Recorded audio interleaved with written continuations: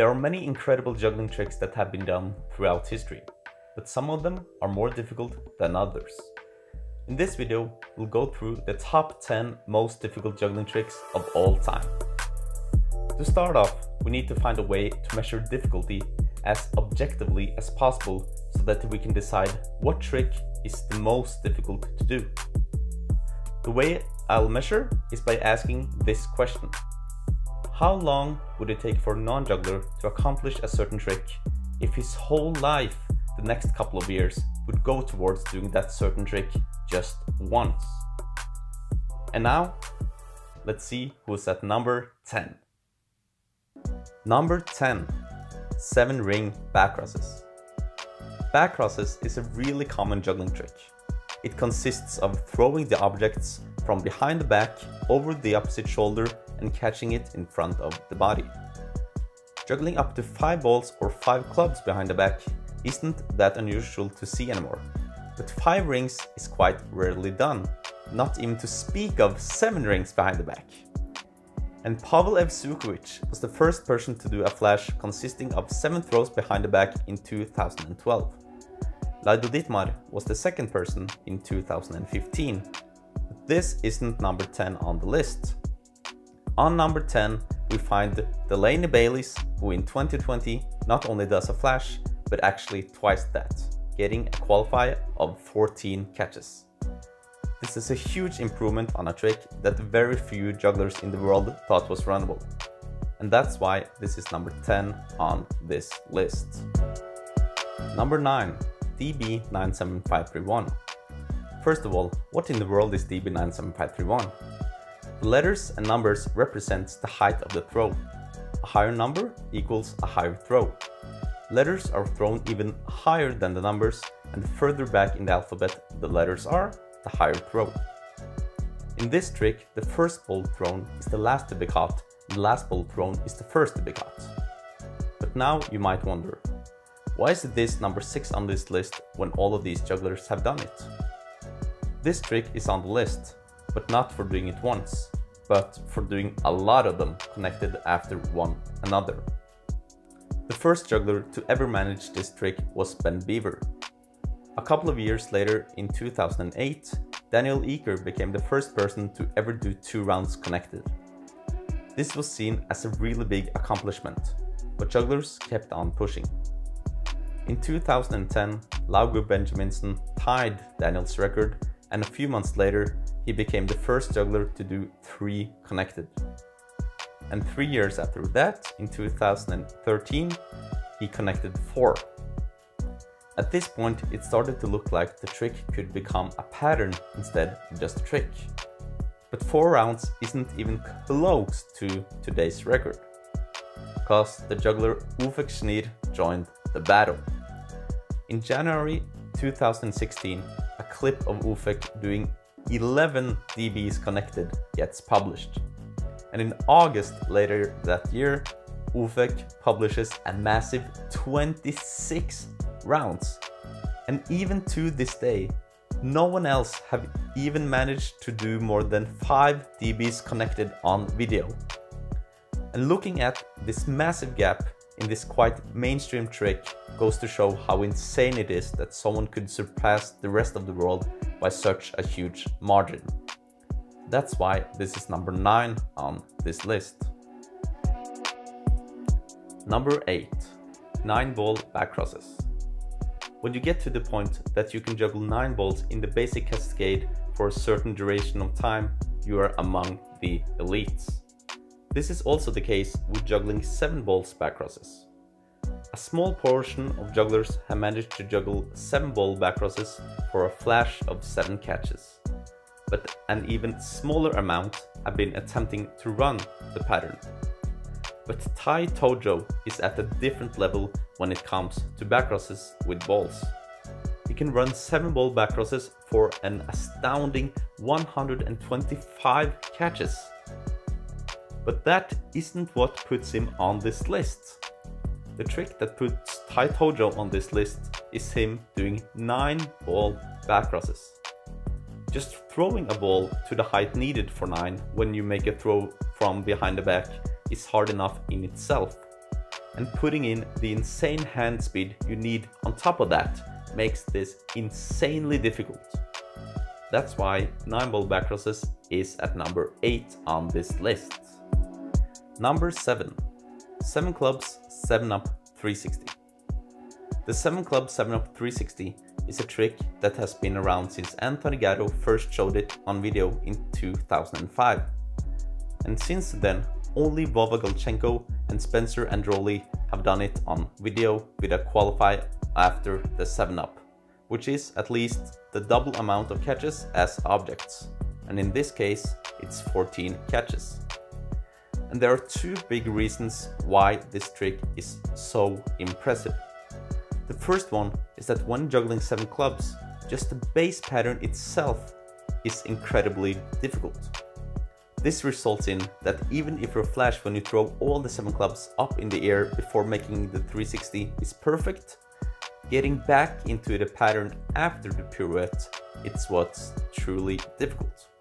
The second is that this is a trick that a lot of jugglers dream of doing, even if that is getting the trick just once. So the percentage of 7 club jugglers that have tried the 7-up is big, and still there are only 3 people that have ever done it. And that's why this is number 7 on this list. Number 6. 9-ring 9-up 360. On number 6 we have the 9-up 360 with 9 rings. This was accomplished by Daniel Lysenko in February 2020. This is a super high and massive trick. Daniel juggles 9 rings, throws all of them high up in the air, making the 360 and going back into the pattern. Daniel didn't do a qualify of 18 catches before and after the pirouette, but taking into account the leap in difficulty by adding 2 extra throws before the pirouette from the previous 7-up 360 by Gatto in 2000, this trick well deserves its rightful place as number 6 on this list. If you're still watching and liking what you see, please consider subscribing so that I can bring out more content. And now on to the top 5. Number 5, 9-ball 7-up 360. When you get up to juggling 9 balls, getting any trick back into the pattern is considered extremely difficult. Minor changes in the pattern, like throwing 1 ball a bit higher and 2 balls a bit lower, increases the difficulty a lot. So seeing Ufek Schneer pulling off a 9-ball 7-up 360 with 20 catches before the pirouette and 18 catches after with a clean finish is extremely impressive.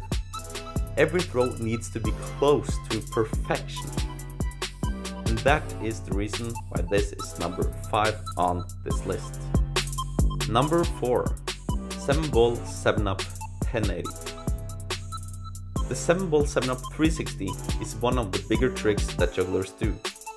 That trick takes years of practice to get once, and many more years to even get close to mastering it. But after many years of jugglers managing to do the 7-up 360, we asked the question, is 7-up 720 possible? And yes, it was. In December 2010, the Danish juggler Lauge Benjaminsen became the first juggler to ever pull this trick off on camera. In March 2014, Håvard Witzen from Norway became the second juggler to ever pull this off. And 2 months later, in May, Ufek Schneer from Israel did the same. Only Ufek didn't stop there. He kept on pushing, and in July 2016, Ufek became the first person to do a 7-ball 7-up 1080. But on 4th place, there's actually another trick as well. And that's the 7-ball 5-up 1440, also done by Ufek Schneer. I can't decide which of these tricks are more difficult, and that's why they are both tied at 4th place. Number 3. 11 rings with ring balance. Balancing a ring is something that takes quite some time to master. Balancing a ring while juggling at the same time takes even longer. Juggling 11 rings is a big accomplishment, with only 16 jugglers officially to have ever done a flash of 11 throws and catches. And when you add a balance on top of that, you can see why this is amazing. Both extreme juggling and balancing skills combined. One factor that is important to remember is that the more objects you juggle, the more power is needed for each throw. And when you use a lot of power, your body will also move more, which makes the ring balance and also the trick as a whole even more difficult. And that's why this is number 3 on this list. Number 2. 7 Club Alberts. Juggling 3 clubs in Alberts is an impressive trick to do. By jugglers who can do both 3 Club Alberts and 5 Club Backcrosses solid, it's usually agreed that 3 Club Alberts is a bit easier to learn than 5 Club Backcrosses. But 3 Club Backcrosses is a lot easier to learn than 3 Club Alberts. And by that, I mean a lot easier. But still, there are many jugglers that know how to juggle 5 Club Backcrosses solid and not 3 clubs in Alberts. And taking into account the difficulty of 5 Club Backcrosses and how many jugglers that have done 7 Club Backcrosses, which is only 9, you can just imagine how crazy it would be with Alberts. It sounds close to impossible, but Masahiro Takahashi wouldn't listen to this and just went for it. 7 throws in Alberts and even going back into the pattern. Out of all of the 9 jugglers that have done 7 Club Backcrosses, only Anthony Gatto is ever known to go back into the pattern. And here, Takahashi does it with Alberts. This trick is completely insane and definitely deserves a high placement on this list. That's why 7 Club Alberts is number 2 on this list.